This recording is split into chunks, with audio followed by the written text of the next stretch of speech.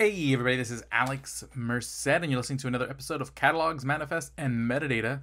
Oh my. And basically, on this podcast, I've talked a lot about like Apache Iceberg and other Apache projects like Apache Parquet and so forth. But the question I sometimes get is, what is Apache? Like, a lot of people just kind of like assume it's a thing, but they don't really, or they think it's a company, or so in this episode, what I'm going to do is just take a moment and explain sort of what Apache is, specifically the Apache Software Foundation, why it matters, and a little bit about its history. So essentially, it all starts with a piece of software called Apache. Now, Apache was essentially created out of a group of people who independently said, hey, you know what? There needs to be a better web server than the options at the time. So this is like, I think in the early 90s. So a lot of web technology is not where it is today. So what they did is they created their own web server. So for those not familiar, basically the role of the web server is to essentially direct traffic in a sense. So basically, if I were to create like a server, it would have an IP address, and basically I can maybe get that IP address matched up to a domain name, and that's the role of domain name service, DNS. It basically is like kind of like a catalog of domains. It's a catalog that says, hey, this domain belongs to this IP address, to keep it simple. Okay? And essentially so basically when someone types in their browser, xyz.com, a request is made. A request is then gets sent to the DNS server, and the DNS server will say, okay, well, you asked for this URL, the domain name belongs to this IP address. It then forwards the request to the right IP address, and then the expectation is that there's some sort of server software running on the computer at that IP address. Okay, that's going to sit there and process that request and send a response. That is a web server. It gets a bit more complicated than that, because you start talking about like reverse proxies and, basically that kind of redirect to other mini servers on the same server. It can get, and then load balancing, and it gets more complicated in practice, but that's the general idea. So Apache is pretty much ubiquitous with the way many web servers around the internet work. Basically, a very popular stack of technologies that are used to do basically websites is what's called LAMP. Stands for Linux. So basically what you do is you spin up like a Linux computer. You install Apache on it. That's the A, as a web server. Then you install MySQL as the database, the M. And then you use PHP to actually create the application, because in the early days of a lot of PHP development, you didn't write your own server. PHP would just naturally be able to interact with the Apache server. There's just sort of like they're built to interact with each other. Okay, the actual more nuts and bolts of that part I'm not as familiar with. Nowadays, you can build your own web server directly in PHP. There's frameworks like Laravel that kind of will let you handle a lot of that, and allow you to do things like creating different like URLs and what happens when those URLs are requested and things like that. Okay, but that's the initial project. And again, the point is that this Apache project was an open source project, and there was an importance of trying to kind of keep it free from influences, because everybody in this group of people were using this, and the last thing you want to do is like this code suddenly gets controlled by some sort of large commercial entity that says, hey, you know what, I want to make money off of this, so what I'm going to do is I'm going to lock it up, so that way people have to pay me to use it, changing sort of like, basically locking away this thing that everyone's kind of using as a standard. So they create a legal entity to kind of house ownership of this project. Okay, so it's not now, that means it not only doesn't necessarily own the code is open source, so there's generally a license and one type of license, and a license just means like, hey, what are the levels of permission? Like, hey, this stuff is freely available, but what can you actually do with it for free? So a license determines whether, you could actually go build a business with this free thing, or, do you have to, whether you have to kind of give credit that you're using it, whether you cannot make money off using it, or you can't create a business around it. Like, you can use it in your business for your business's tech stack, but you cannot use it to create a business providing this thing as a service. All that's kind of dictated in a license. So there's the open source license. Okay, so you'll hear a lot of things are Apache licensed. That doesn't necessarily mean they are a Apache project. Okay, Apache license just means, hey, people can freely use this code. It's a fairly hands-off license. Like, there's very little things you cannot do. And there's a lot of other, there's like MIT license, there's a whole bunch of different licenses out there, and I'm not an expert on sort of what each one lets you do and cannot do. But basically, the role of the Apache Foundation was mainly to own the copyright, so like a copyright and trademark over the name Apache,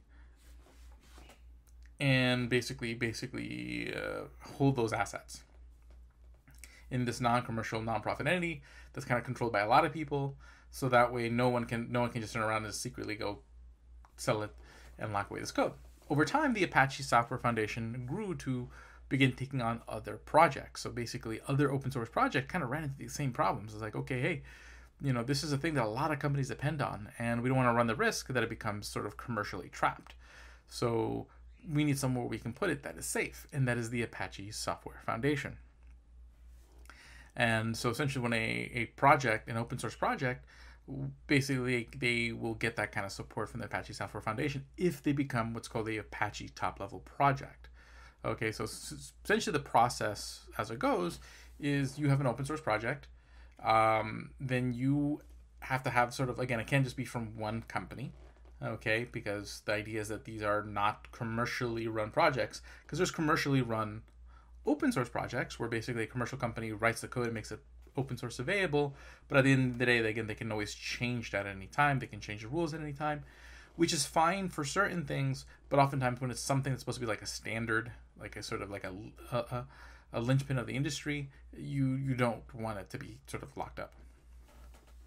So a lot of projects will apply to become an Apache project, and the first step is they become what's called an incubating project. Okay, and as an incubating project, the idea is they have around, let's say, 6 months to basically meet all the expectations of the Apache Foundation board, which has to do with making sure that, hey, you have active development from basically people from multiple companies or multiple interests. So the idea is it's all about diversity. The idea is like, hey, the people who sit on the board, which is referred to as the I forget what the P stands for, but the it's project project management committee, the PMC is what's usually referred to, and they have to be from different companies. You can have multiple people from the same company, but the idea is there can't be like a concentration. Like there can't be like, hey, more than half of the people on this board are from the same company, in which case they pretty much have full control. In the same way, if you have more than half of the board's 51% of the board seats in a corporation, a public corporation, you essentially control it. Basically, all the trademarks then get housed by Apache. The project can basically kind of have control over that the usage of that trademark, but also does the Apache Foundation have rules over it. Like for example, recently I created icebergcommunity.com mainly to help foster the Apache Iceberg open source community. So basically make it a place where people can kind of list their different Apache Iceberg outlets, and basically allow people can find their local meetups, stuff like that. I had to go ask, be like, hey, like I created this, I read your trademark rules. There's like a whole page saying, okay, here's the rules regarding using Apache trademark terms like Apache or iceberg. And then you have to like submit an email request saying, okay, hey, here's the thing I'm doing, here's how I'm following the rules. And then they kind of get back to you with yay or nay and any other sort of adjustments you need to make. So again, the reason being is that it's very, very much, they don't want you using the trademarks to promote a commercial entity. Okay, so the idea is like, you can have events, you can have websites, you can promote this project, but you cannot do it in a way that sort of like tricks people to going into sort of like a trap for a commercial entity. So like this is why you see like a lot of people who create like commercial events or commercial marketing around Apache Iceberg. They don't use the word Apache Iceberg. They usually use some sort of other name. I won't give any specific examples, but that's generally why. It's, again, there's nothing wrong with that. It's just like, that's sort of like, there's this line where if you get too commercial in your usage of Apache trademarks, you'll get a knock on your door. Usually, I'm sure it's usually a friendly knock. But that's the role, the idea. But the idea is Apache takes the independence of these projects very seriously, and this is important because that means if you are a company and you're looking for technologies to build your internal platforms on, with the eye of having not getting locked into some sort of commercial relationship down the road, when you see Apache in front of a particular open source project's name, it gives you a sort of sense of certainty of the independence of that project and the ongoing, because that project won't have Apache in front of it if it's not actively being developed and it's not actively being developed by a diverse community.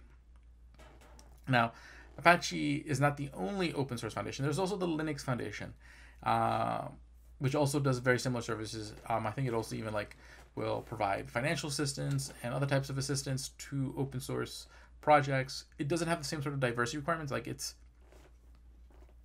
would say, for my impression is that the Linux Foundation's goals are slightly different. It's not so much focus on independence of projects, but more than focusing on fostering the project. So it still will house the trademarks and stuff like that, but it's more about taking cool open source projects and helping them and giving them guidance on how to move forward, more than saying, hey, you have to be sort of completely free of any commercial entanglements. Okay, and this is why you see open source projects like Delta Lake housed in the Linux Foundation versus Apache, because there are some shades of gray and sort of that kind of influence a company like Databricks, who has a lot of control over the Delta Lake project, for how much sort of they would have to kind of give up in order to kind of get that Apache label.